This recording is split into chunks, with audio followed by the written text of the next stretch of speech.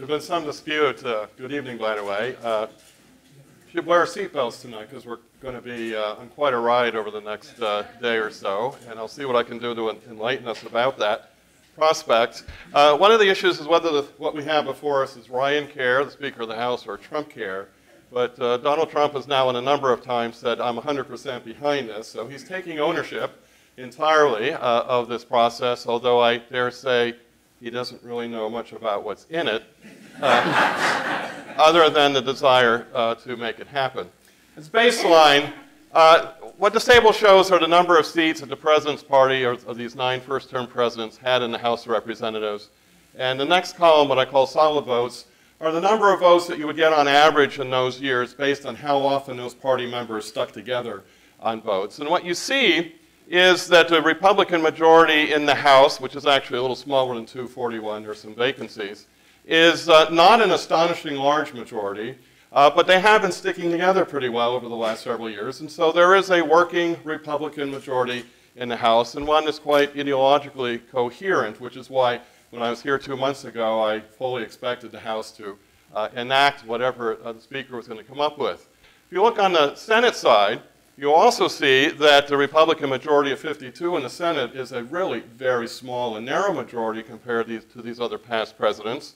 And when you look at how often they stick together on average, they really do not have a working even majority in the Senate, much less a supermajority. And just to recall that when President Obama was able to enact the Affordable Care Act, in a sense by the skin of his chinny chin chin at the time, it was with considerably better numbers in the Senate than Republicans have right now. And what President Trump is confronting, Republicans are confronting, is to actually even just get the majority on the reconciliation bill will require a level of unity that they have not achieved on average at any time in the past. So we'll see how well that works out. And of course, when it comes to having to pass something over a filibuster outside of reconciliation, it requires 60 votes. And I'll talk a little bit about the significance of that. This is Speaker Paul Ryan, and he's presenting to the press the overall, what he called, 3-pronged strategy for how they wanted to repeal and replace Obamacare. The first is through this reconciliation process that Jerry talked about. Reconciliation, as Jerry mentioned, provides protection in the Senate. You may not filibuster a reconciliation bill, and therefore you only need a simple majority, so you only need what would turn out to be 50 votes in the Senate because Vice President Mike Pence can cast the deciding vote. But the problem with reconciliation, as Jerry mentioned, is you can't include everything in it. It can only be measures that are directly related to revenues or expenditures, and under the so-called Byrd rule, any other provision can be presented as out of order on the Senate floor and bring the whole thing to a stop. And so the Republicans had to be very cautious about what they put in the reconciliation bill because it could simply be blocked in the Senate by putting in things that could be challenged. The second part of the prong is what they call administrative action. Here, Secretary of Health and Human Services Tom Price has promised that the department would do all kinds of things to stabilize the health insurance market following the enactment of the American Health Care Act, and that would allow them to move on to the third prong, which is what is here presented as additional information, additional legislation. And additional legislation is to capture all the things that they can't do in the reconciliation bill. And that's going to get very complicated, as I'll talk about in a moment. And I should say that even on the reconciliation, there are complications, as I'm going to mention a bit more in a moment. The Freedom Caucus has about 30 members, most of whom have indicated that they're going to vote no tomorrow if it comes up. And in the Senate, there are 3 senators, Cruz, Lee, and Paul, who've already said they're against the bill because they identify the bill as an overly expansive Obamacare-light entitlement program. When you come to the additional legislation, the trick here, of course, is if they're going to pass something, they're going to need all 52 senators plus 8 Democrats, at least 8 Democrats. And they want to get those Democrats to support things like getting rid of essential benefits requirements, to get rid of the preventive care coverage without a copay, and to get things like opening up plan competition across state lines, which is, we can go into this later, a particularly unlikely prospect for working in the health insurance system. Now, one of the complaints that Secretary Price has is CBO, the Congressional Budget Office, has been scoring the reconciliation bill, but not these 2 other things. And of course, CBO can't score them because they don't exist. There's nothing to calculate costs around, and so those have not been part of the discussion yet. Okay. CBO on March 13th did issue its scoring of the original version of the American Health Care Act, and my understanding is sometime tonight they are going to issue their recalculation and scoring of the new version as Jerry discussed it. And of course, others have also been trying to ascertain what the impact would be of the American Health Care Act if it were to be passed into law. The first thing that is very well known is what Jerry and others have already mentioned, which is quite immediately there would be an expansion of about 14 million uninsured in the first year, then up to 24 million uninsured, or what Paul Ryan has described as freedom.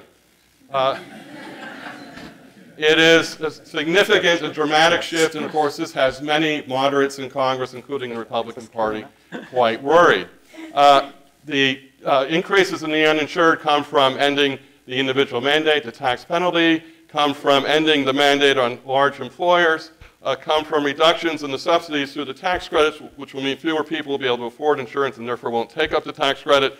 But the big bulk comes from Medicaid, and as you can see, the increase in the uninsured in Medicaid is dramatic, large, and persistent as we go forward.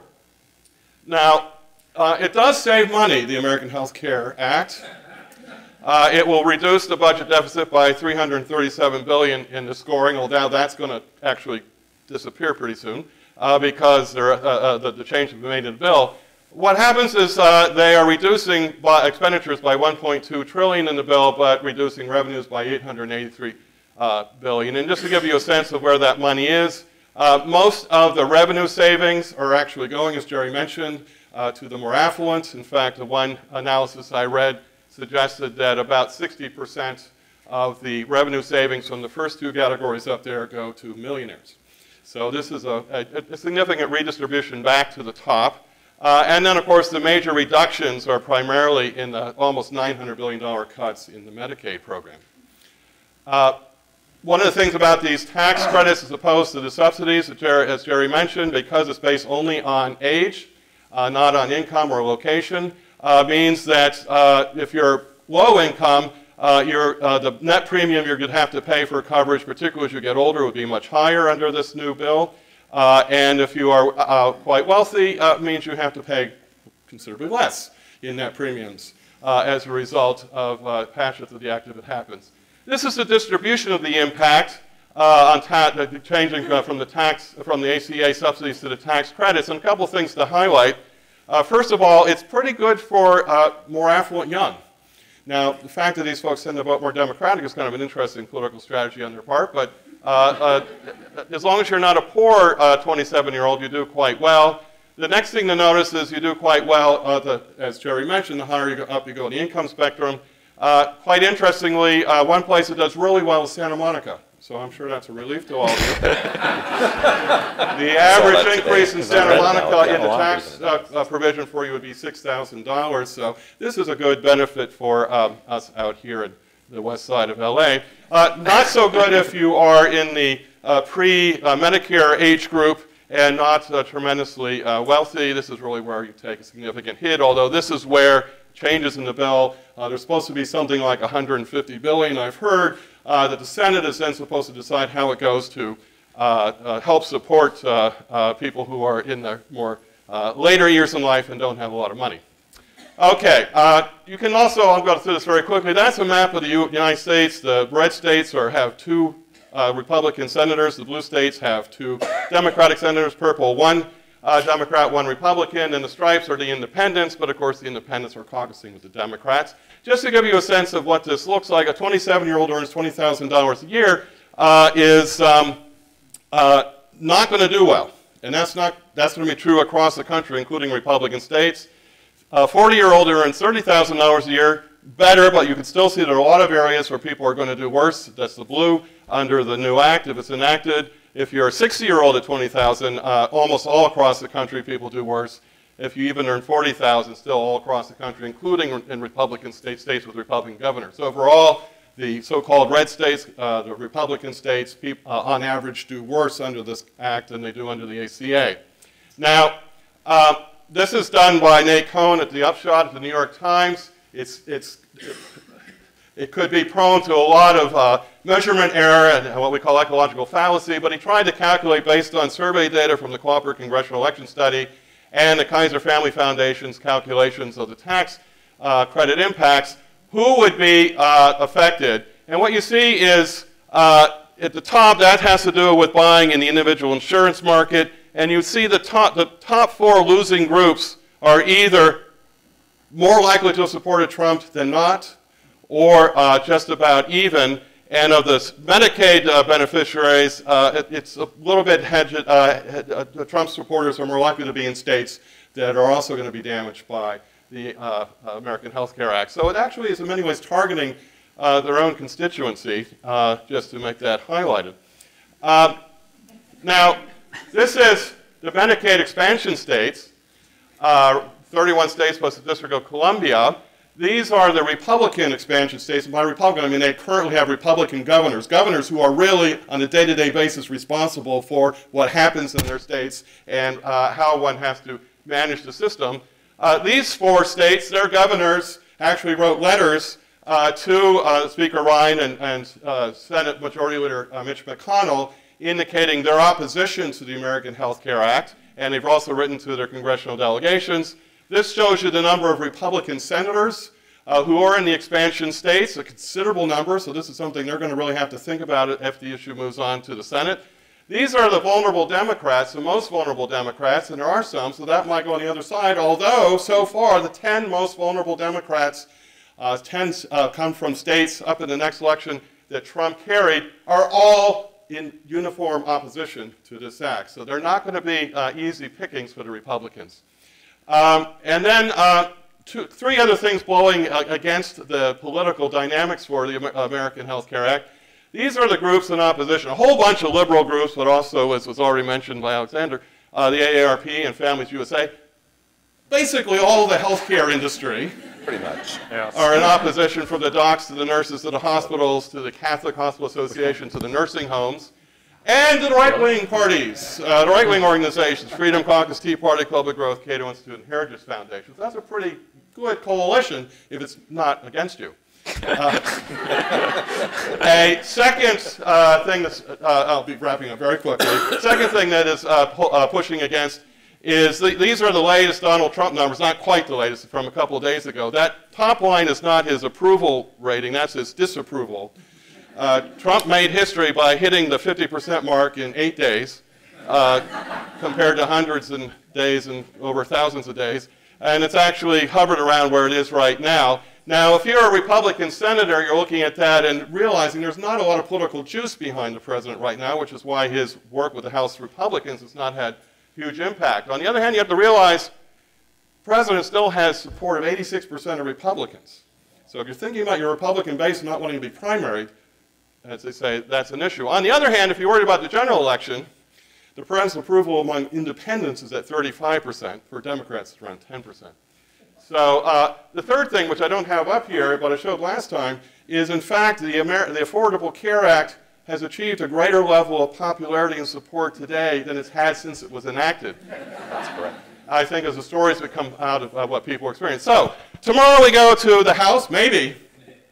They may pull the bill, because right now CNN in the count has at least 27 Republicans. They can lose 21, has 27 Republicans saying no. The New York Times latest count has 27 plus another dozens or so who are leaning negative or are very much undecided. So it's really up in the air. And then there's the Senate. The Senate plays into the House. There's something called being BTU'd. In 1993, when President Clinton had his Budget Act, he wanted to tax British thermal units as an energy savings provision. And the House, after a lot of arm twisting, went along with it. The Senate then did not. So all those House members who went out on a limb and had a vote on a hard issue eventually got really politically tarred as a result. So nobody in the House today wants to be BTU'd. And they're worried about it. The Senate's not going to act. Why would I go forward? Now, the Senate, we have no idea when or how or what. I'm going to tell you right now, or at least I'm going to suggest to you right now, I will be the UCLA optimist for those of you who want to see the ACA continue. I think it's going to continue. I don't think they've got the traction to go forward. And if the Republicans are unable to get a successful vote in the House, it's going to be really quite extraordinary in its impact on what the President and Republicans can do at that stage. So thank you very much.